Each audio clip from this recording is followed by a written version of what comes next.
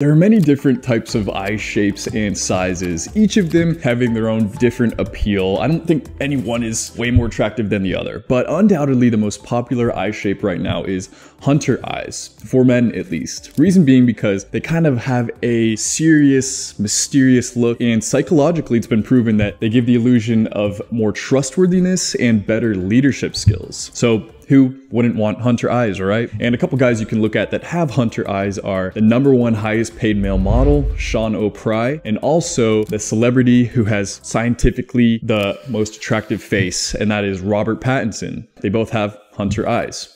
So what makes hunter eyes different from prey eyes? Well, hunter eyes, just like the word says, you look like more of a predator, like you are the one making things happen, in control of the situation. Whereas prey eyes, you are in retreat, you are hiding from the aggressor, the predator, right? It's kind of the surprised, scared look, supposedly. So what genetically creates hunter eyes? Well, hunter eyes is decided by a couple factors. One is more compact, square eye orbital bones. This is this bone that is around your eye. If it is more deeper set, square, compact eye orbital bones create hunter eyes. And of course, the biggest indication of hunter eyes is you have that thin layer of skin that folds over your eye, giving it that sleek, wider, more rectangular, fierce look. Whereas prey eyes don't have that skin fold over, and they have more eyelid exposure because this skin is being pulled tight. And this is created by bigger, rounder, more shallow eye orbitals. The other second big factor that decides your eye shape is your maxilla. That is the bone that is right here in your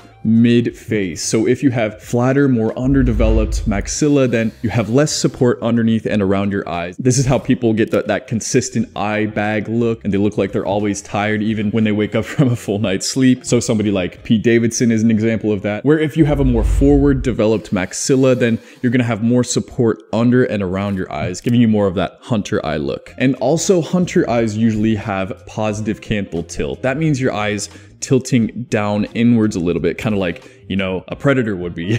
Now, I actually fall somewhere in between. Like, if I relax my eyebrows, then I can achieve that hunter eye look. But most of the time, I do have a fold, but it usually doesn't fold all the way down into my eye, or sometimes I even have one folding into my eye and the other one I actually have a little bit of eyelid exposure. So I'm like somewhere right in between, but when I really squint and like relax my eyebrows, I can achieve hooded eyes. And also I am in the minority. I kind of actually have a little bit of negative canthal tilt eyes, where it tilts a little bit down on the outsides. So I think I'm a little bit of an outlier, but here's some things you can and can't do if you want to achieve hunter eyes. First thing, I've been seeing a lot of people talking about bone smashing, and what this is people using some sort of hard object to try to make micro damages to their eye bones in the hopes that it calcifies and grows back bigger, better bone structure. This is something called Wolff's Law, where if you make micro damages to the bone, they will callus and grow back thicker and stronger.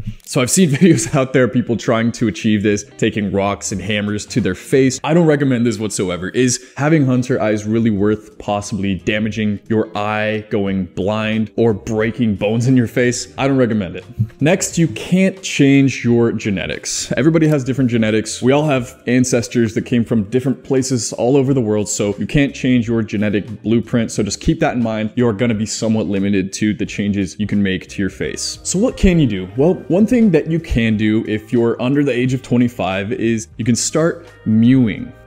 Remember how we talked about the maxilla and how it's important to have forward growth to support your under and side eye? Well, mewing is this practice that was created by the British orthodontist Mike Mew, and the theory is simple. A lot of people, starting from a young age, have a relaxed facial posture. They breathe through their nose, and they don't have forward pressure of their tongue up against the roof of their mouth, creating better facial structure. They're kind of relaxed, they're breathing through their nose, and their tongue is not engaged, so they get this kind of like sloped, soft, melted look to their face, and in return you get this flatter and sometimes negative growth maxilla. So to illustrate it, let me introduce you to my friend Chomper here. Hopefully that is in focus. But yeah, it's very simple. You want to have your tongue pressed up against the roof of your mouth, at all times. And this will apply constant pressure up against your maxilla, forcing it to grow forward and upward, giving you better facial structure and better orbital support. Now, it seems kind of crazy at first. I know, I get it, but myself and a lot of other people have redeemed incredible results by starting this